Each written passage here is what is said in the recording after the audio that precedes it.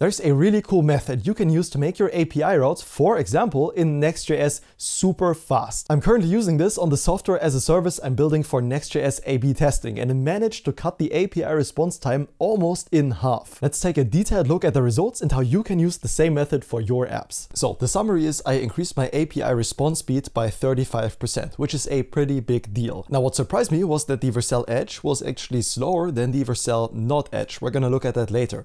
First off, let's see a very simple example on how to achieve the 35% speed increase, because that's pretty nice. Let's take a look at one of the most simple examples, and that is this right here. We await 3 Redis calls in this API route, and that's it. And each time we are just incrementing something called example. So here example will be 1, after executing this example will be 2, and after executing the third one it will be 3, of course. Now you might be saying, Josh, this example is pretty horrible, because after all we could just increment by 3 and just don't do the other calls, and there we go, that's our performance optimization.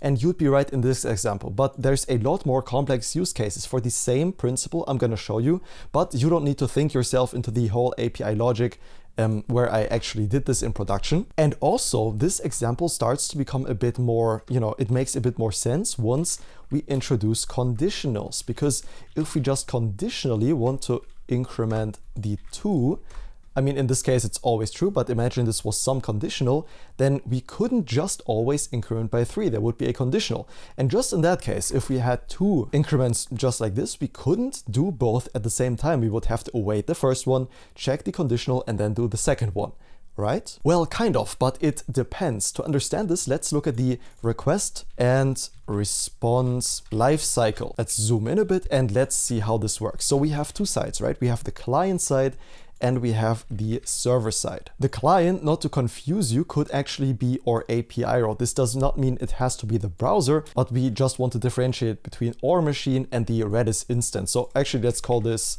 API and let's call this Redis. When we make the first call from our API to Redis, we are essentially telling Redis, hey, increment this value. Let's give this a name, increment.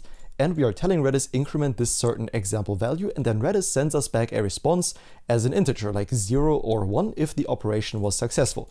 Let's just assume the operation was successful, so we get that back in our API. And we can see how that looks if we just save this to a constant like res, for example. That is gonna be the integer of whether this operation was successful or not. And if we do the second request, well, the same thing happens. The main problem is that these 2 calls happen in a blocking way. That means let's just assume, I know this is kind of over the top, but let's just assume each of these took 500 milliseconds for the request and response lifecycle. That means even if the Redis server could handle 1,000 or 100,000 requests per second, that is more realistic, in this case, it could only handle 2 because these are blocking each other. That is called a RTT, a round trip time, and our goal is to decrease this round trip time to optimize our performance. And the way we can do that is through something called Redis pipelining. And before we get into the code for that, let me show you what it does on a conceptual level. Essentially, we can do this. We can move these calls down here and this call up here. So instead of making 2 requests, essentially, this just counts as 1 request. We do not need to wait for the response of this first call, but instead we are also directly making the second call and do both calls at once and then only get 1 answer. So essentially, we have just cut the RTT, the round trip time, in half. And what Redis does is it receives command 1, stores it in memory, and then command 2. So it has an internal queue of how these commands are processed and then sent back to us. So not only does this reduce latency, but it also allows us to do way more commands per second on our Redis server. And implementing this is surprisingly easy.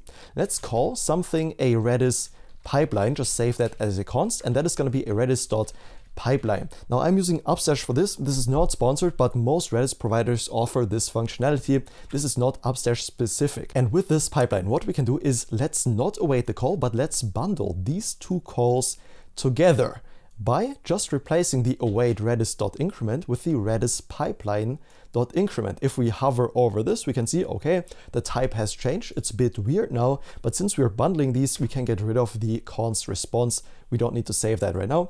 And also we are going to replace this one. Now you might have noticed, technically, this is not an async operation anymore. Never are we awaiting anything. This is completely synchronous because the Redis pipeline actually never get executed. To execute the Redis pipeline, what we want to do at the very bottom is the await Redis pipeline.exec. So to actually tell our server, hey, send all these bundled requests, in our case this and this at the same time, just right here as the blue box, and then we'll get back the responses. Again, this was a very simple example, but make sure to use this in your app because it drastically improves performance. And there is real life application. I've used this in my API route with the Redis pipeline right here. There's a bit more involved logic in this API route. That's why I figured you probably don't want to think yourself into this. But the use case here is we are incrementing a hash. We're also initializing a hash with values of 0 if they don't exist, nx not exists. And lastly, we have a conditional Redis pipeline.set where we set a simple key value pair. And just like that, we achieved a 35% increase on the API route speed, which is pretty nuts if you ask me. Again, one thing that confused me is that the Vercel edge tends to perform worse than the not edge. So if I took out of this real world use case the export const runtime edge, then the API route was actually faster. Now, why is the Vercel edge slower? Let's take in my initial understanding of what might be the problem. A user makes a request to our API endpoint. Let's make this a bit less sloppy. There we go. And our API endpoint then in turn needs to make a request to our database, at least in my use case, and it's a very common use case. Normally an API makes a request to our database, and the database then fetches some data, returns it back to the API, which the API returns to the user back. Now the main problem with the Vercel edge, what I first figured, is the placement.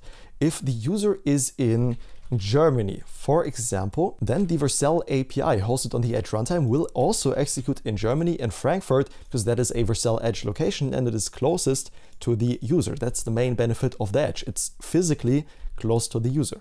But now imagine if the database was somewhere in the USA, for example, in the US East region. This distance right here is so much more important than this distance right here, because in the API example, oftentimes you have multiple calls and the data transferred is pretty large. The data transfer between the user and the API is usually pretty small because you're working with a client and don't want to completely bust the network requests with 10 megabytes each request, right? But these data transfers right here between API and database are typically much larger. That means the distance between the API and the database is much more important than the distance between your user and the API. If the API is executed in Germany and the database is in the USA, there's a lot of physical distance between them, making the request be very long. However, that's not really the use case for me. This database is also hosted in Germany for data privacy reasons with read replicas in the US East and US West. But it also means that the database is already very close to the user. In my case, me, the API is executed in Germany and the database is also in Germany. So technically, the Vercel Edge should be really fast in this scenario, but it isn't. Now, it's not really slow either, right? The after performance improvements with the Redis pipelining, on average, we have about 250 milliseconds of API response times, whereas with the Edge, we have about 288, 290, so about 40 milliseconds more. That is not a huge deal, especially if you compare the before Redis pipelining right here on the Edge and not on the Edge to the after Redis pipelining with a 25% speed increase on the Edge and a 34% speed increase on the not Edge, on the regular Node.js runtime. Okay, so to be honest, I'm not 100% sure. This was my first guess as to how this might occur, but to be honest, I'm not super sure why the Edge is a bit slower. Maybe it was just because of the small sample size. I only did 10 tests for each, and that's not a lot. You could automate this to run 100, 1,000, 10,000 tests for each, and maybe then the results would be statistically significant, so you could draw conclusions from them. So I'm not saying the Vercel Edge is bad in any way. I'm just saying in my specific test case right here, I was very surprised that it was in fact a bit slower. If you have any guesses as to why, I would love if you comment them down below, and then I'll see you in the next video. I really hope you enjoyed this one. I'll see you in the next one. Have a good one, and bye bye.